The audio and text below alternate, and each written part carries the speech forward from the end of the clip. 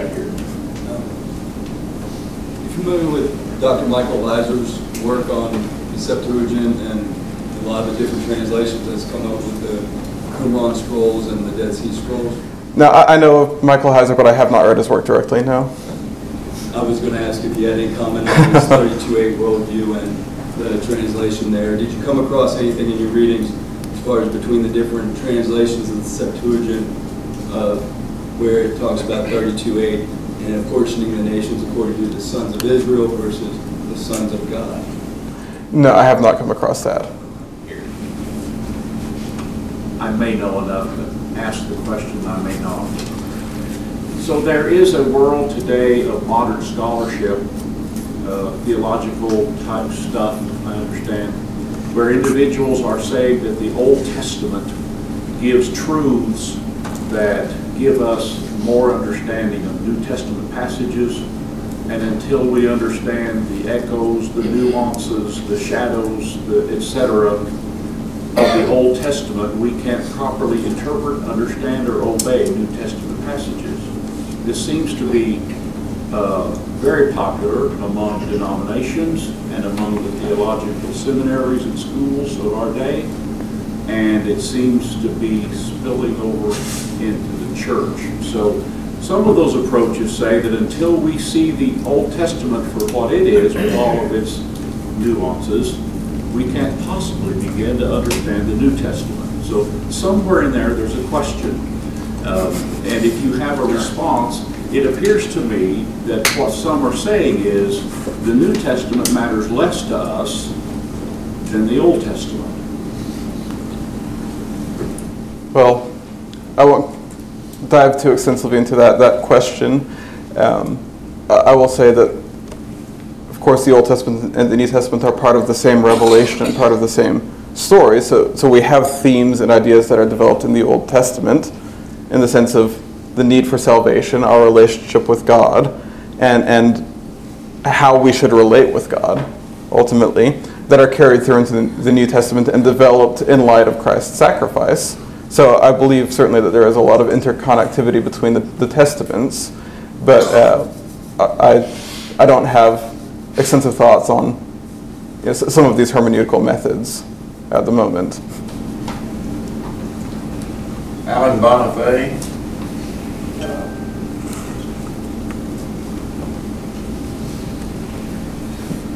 That was very interesting, Matt. I really enjoyed that. I appreciate the scholarship involved there. On a practical note, I have read before that the apostles and Jesus rather, cited the Septuagint about 80% of the time when he quoted from the Old Testament. And the other 20% he referred to the Hebrew text, which indicates that modern translation is approved, but also somebody needs to know the original to check the modern. Is that a fairly accurate? I would say so. I would agree with that. Now, I think there might be a little bit more going on with the Gospels, because evidence seems to indicate that Jesus spoke primarily Aramaic, not Greek. And so what we see in Jesus' words recorded in the Gospels is already a translation of what he had to say. So it's more likely the apostles and the inspired evangelists who chose the translation to best represent what Jesus taught in each case. But as far as what you said on using modern translations, I think we have to, unless everybody's going to learn Hebrew and Greek. And it is important for us to have robust scholarship to understand really what's going on in the original texts. Greek and Hebrew are very foreign languages to English, and it's not a simple process of finding a lexicon entry to translate a passage. And so yes, we do need to have people who are able to check these modern translations against the original and understand when it is an accurate and when it is an inaccurate translation. Excuse me for my language maybe in how to state this, but it seems to me that this is all ignoring that the Scripture is God-breathed in the New Testament as well as in the Old Testament. Now, could you elaborate on that in a sense? What's the concern? Whether it's Septuagint, whether it's the Hebrew text, if it's God-breathed, it's God-breathed. And that would be God's interpretation of what the Scripture says. Now, we face the difficulty when interacting with the God-breathed scriptures in Greek and Hebrew, is that we have modern translations today, and the apostles had translations in their day that disagreed with each other. And you can't have two disagreeing translations both accurately represent the Word of God.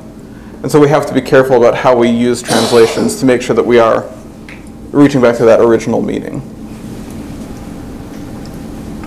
George Batty. Matthew, I just want to say that you wowed me this morning. I've heard 5 talks already in this study. There's still 9 more to go that I haven't heard. And when the study's over and I go home and my kids ask me who did the best, I'm going to say Matthew Shaffer. This was a tremendous presentation.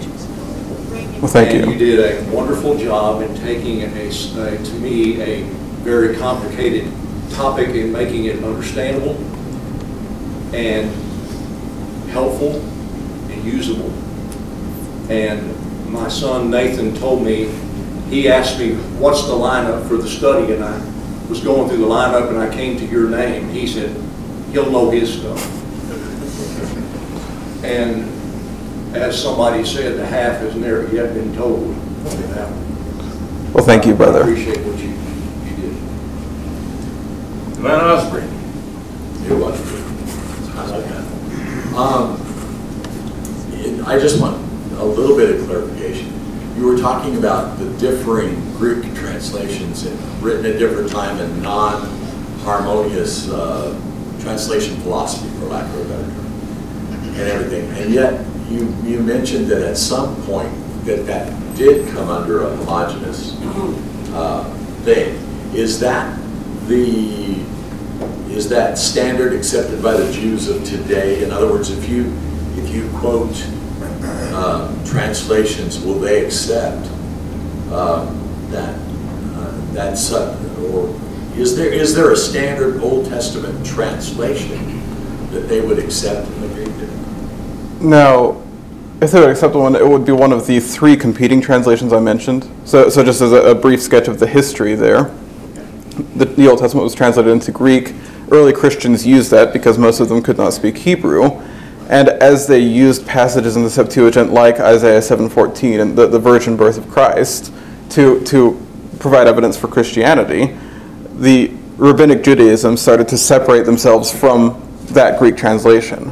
And so they encouraged and commissioned their own scholars to produce new, more literal translations of the Hebrew Old Testament. And I don't think modern Judaism would think very kindly of the Septuagint. Okay. And as far as the collection is concerned, that really happened about 300 to 400 years after Christ's death, and it was done by what would become the Catholic Church. So is there a specific Hebrew text that is harmoniously accepted by the Jewish community? In other words, if we were going to try to evangelize in Israel today, is there a translation that we can use in English that would be based on a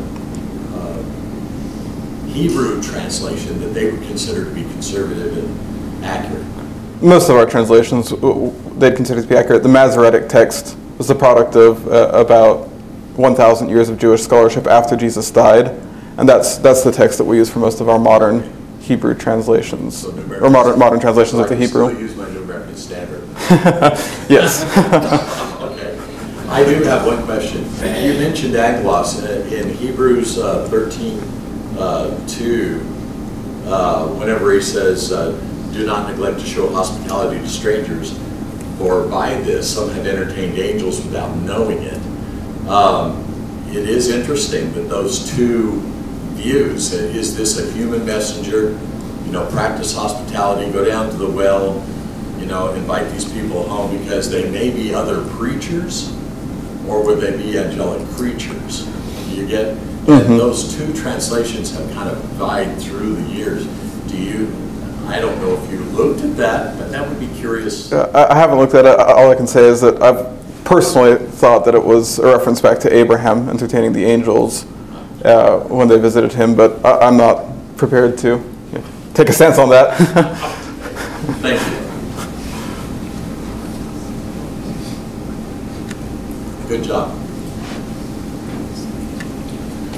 Okay, I'm going to ask a question. If someone has a question, raise your hand.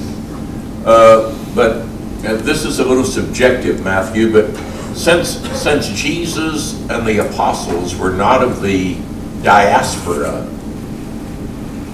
and since all of Jesus' teaching was done in Israel and his southern ministry in Judea, would using the explain how he could get by if he were using the Septuagint or Matthew's gospel, which people, scholars say, well, he was writing to the Jewish community. Why would he use the Septuagint then? I think it's because of the existence of the diaspora. So there is linguistic evidence in the Bible itself. For example, the words that Mark records, Eloi, Eloi, lama sabachthani, that indicates that Jesus spoke Aramaic himself, and knew Hebrew. He was able to teach in synagogues in Judea, which would have been in Hebrew. So the indication seems to be that they used Hebrew when speaking to Hebraic Jews. But once their views started to turn outward to the broader world, both of Hellenistic Jews as well as non-Jews, Gentiles, then they started to use Greek as a language of choice. And so when the gospel writers prepared their accounts, they used Greek, or they translated Jesus' words into Greek and chose appropriate translations in Greek to represent the teachings that Jesus offered while he was on the earth, if that answers your question. Yes. Okay, very good. Are there any other questions? Another positive use of the Septuagint for today I've read a little bit about, you may know more about it, is in the apologetic sense. That since we know it was that all of the Hebrew scriptures were translated into Greek at least a couple hundred years before Jesus. Then all of those prophecies were done, and him fulfilling all of them would be not something he did, that was written after he did. Anyway, you may have more information on that. And that is a good point, is that all of these prophecies are represented in translations that almost certainly were produced hundreds of years before Jesus was born. For example, the book of Isaiah, and of course we have copies of the Hebrew book of Isaiah from before Jesus' birth. But all of this evidence works together to make a very strong apologetic case. I appreciate that. Anyone else? Going once, twice? Do you have something that you want to say? Closing remarks. Well, I just want to thank everyone for being here and for the good discussion. It's been a good first experience speaking at the Preacher's Study. Okay, very good. Well, you nailed it, and we're very, very happy. Okay.